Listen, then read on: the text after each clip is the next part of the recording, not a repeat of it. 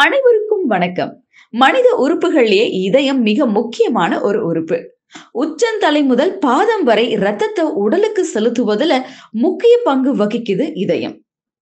ஒருவருக்கு இதய ஆரோக்கியம் என்பது மிகவும் இன்றியமையாதது. இதயம் ஆரோக்கியமா செயல்பட்டால்தான் உடல்ல அனைத்து உறுப்புகளும் சீரா செயல்பட முடியும். சமீப காலமா இருதயம் சம்பந்தமான பிரச்சனைகள் அதிகமா காணப்படுது. குறிப்பா ஹார்ட் அட்டாக், கார்டியோ அரெஸ்ட் பிரச்சனையால அதிகம் பேர் மரணம் அடைஞ்சிட்டு வராங்க. கன நேரத்துல இருதயம் சம்பந்தமான பிரச்சனைகள் வராமல் தடுக்கவும், இருதயத்தை பலப்படுத்தவும் நாம எந்தெந்த உணவுகளை சாப்பிட வேண்டும் என்பதை இந்த வீடியோல பார்க்கலாம். அதுக்கு முன்னாடி நீங்க உணவை மருந்து சேனலை சப்ஸ்கிரைப் பண்ணலனா கீழே இருக்கிற ரெட் கலர் சப்ஸ்கிரைப் பட்டனை அழுத்தி சப்ஸ்கிரைப் பண்ணிக்கோங்க. அப்படியே பக்கத்துல இருக்கிற பெல் பட்டனை கிளிக் பண்ணுங்க. நாங்க எந்த வீடியோ அப்லோட் பண்ணாலும் உங்களுக்கு உடனுக்குடன் வந்து சேரும். 1. வால்நட்ஸ். ஒவ்வொரு நாளும் ஒரு கையளவு வால்நட்ஸை சாப்பிட்டு வந்தா இதய நோயின் அபாயத்தை பாதியா குறைக்கலாம். வால்நட்ஸ்ல ஏராளமான நல்ல கொழுப்புகள் இருக்கு.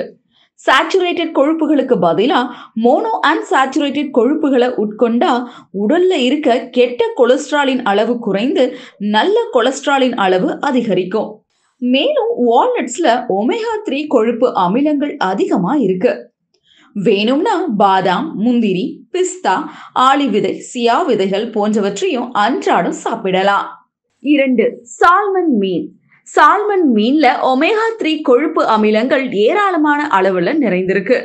ஒமேகா 3 ரத்தம் உறைவதை தடுத்து சீரான இரத்த ஓட்டத்திற்கு வழிவகுக்குது.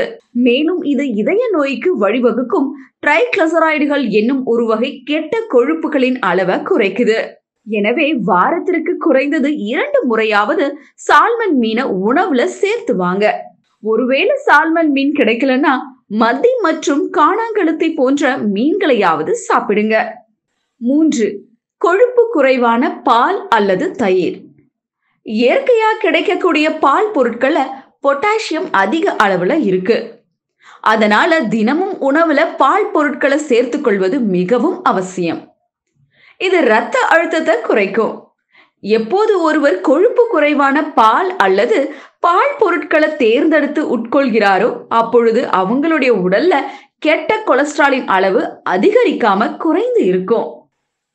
இதயம் ஆரோக்கியமா இருக்க வேண்டும் என்றால் இரத்த அழுத்தம் மற்றும் கொலஸ்ட்ரால கட்டுப்பாட்டுல வைத்திருக்க வேண்டியது மிக மிக அவசியம்.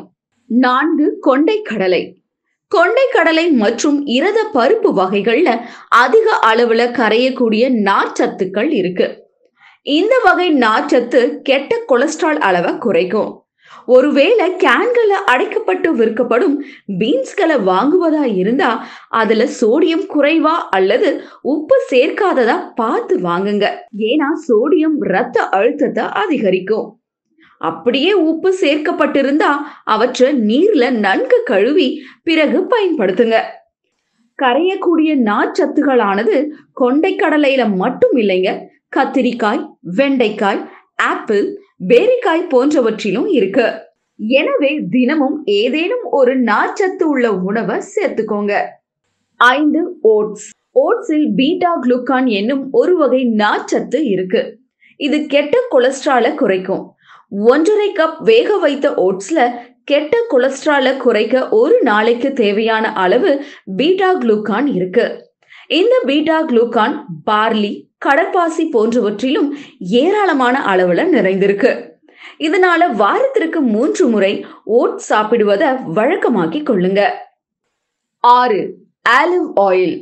மற்ற எண்ணெய்களை காட்டிலும் ஆரோக்கியமான எண்ணெயாக கருதப்படும் ஆலிவ் ஆயிலில் மற்ற உணவுப் பொருட்களை விட சாச்சுரேட்டட் கொழுப்புகள் குறைவான அளவிலேயே இருக்கு. விலங்கு பொருட்களில் இருந்து பெறப்படும் டிரான்ஸ் கொழுப்புகள் உடல்ல கெட்ட கொலஸ்ட்ரால் அளவை அதிகரித்து தமனி சுவர்கள்ல கொழுப்புகளை படிய செய்து இரத்த ஓட்டத்தில் தடைய உண்டாக்கும். ஒருவேளை உங்களுக்கு ஆலிவ் ஆயில் பிடிக்கலன்னா சாஃப்ளவர் ஆயிலை பயன்படுத்தலாம். இவை உடலுக்கு எந்த தீங்கையும் விளைவிக்காது. 7. Dark chocolate.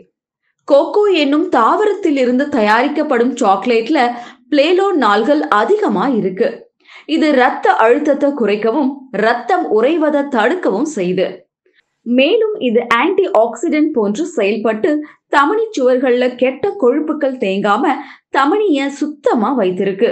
அதிலும் டார்க் சாக்லேட்ல தான் அதிக அளவு பிளேனோனால்கள் மற்றும் குறைவான சர்க்கரை இருக்கு. அதிக சர்க்கரை கூட இதய நோயின் அபாயத்தை அதிகரிக்கும் ஆற்றல் வாய்ந்தது. சோ சர்க்கரை குறைவான டார்க் சாக்லேட்டை பயன்படுத்துவது மிகவும் சிறந்தது. 8. அவகோடா. அவகோடா பழம் வழுவழுவென்று இருப்பதால அப்பழம் கொழுப்பு நிறைந்த பழம் போன்று காணப்படும். அவகோடா பழத்தில் கொழுப்புகள் அதிகம் இருப்பது உண்மைதான். ஆனா அதுல மோனோ அன்சாச்சுரேட்டட் கொழுப்பு என்னும் நல்ல கொழுப்பு அதிக அளவுல நிறைந்திருக்கு. இது உடலினுள் உள்ள கெட்ட கொழுப்பை குறைக்கும். மேலும் இதுல உள்ள அழற்சி எதிர்ப்பு பண்புகள் இதயத்தினுள் நாள்பட அழற்சியால் ஏற்படும் பெருந்தமனி தடிப்பு ஏற்படாம தடுக்கும். முக்கியமா அவகோடா பழத்துல கலோரிகள் மிகவும் அதிகமா இருக்கு. சோ எடையை குறைக்கணும்னு நினைக்கிறவங்க இந்த பழத்தை அளவா எடுத்தா ரொம்பவே நல்லது. 9. சிவப்பு திராட்சை. சிவப்பு நிற திராட்சையில் ரெஸ்வெராட்ரல் என்னும் இரத்தத்தில் உள்ள இரத்த தட்டுக்கள் ஒன்றோடு ஒன்று ஒட்டி கொள்ளாமல் இருக்க உதவுது. ரெட் ஒயின் இதய ஆரோக்கியத்தை மேம்படுத்தும் என்று கூறுவதற்கு காரணம் என்னன்னா, இது இந்த சிவப்பு திராட்சையை கொண்டு தயாரிக்கப்படுவதால் தான். ஆனா எந்த ஒரு உடல்நல நிபுணர்களும் இதய ஆரோக்கியத்தை மேம்படுத்த ரெட் ஒயினை குடிக்க பரிந்துரைக்க மாட்டாங்க. ஏன்னா அதுல ஆல்கஹால் சிறிதளவு இருக்கும். சோ ரெட் ஒயினை குடிக்க நினைச்சா உங்களுடைய மருத்துவர்கிட்ட கேட்டுட்டு குடிங்க. 10. தக்காளி. தக்காளி இதய ஆரோக்கியத்தை மேம்படுத்தும். தினமும் ஒரு தக்காளிய பச்சையா சாப்பிட்டு வருவது ரொம்பவே நல்லது. இதுல இருக்க லைகோபைன், விட்டமின் சி மற்றும் ஆல்பா மற்றும் பீட்டா கேரோட்டின் இதயத்தின் ஆரோக்கியமான செயல்பாட்டிற்கு அவசியமான சத்துக்களா அமைது. குறிப்பா இதுல இருக்க விட்டமின்கள் ப்ரீ ராடிக்கலால் இதயத்திற்கு ஏற்படும் அபாயத்தை தடுத்து இதயத்திற்கு நல்ல பாதுகாப்பை வழங்குது.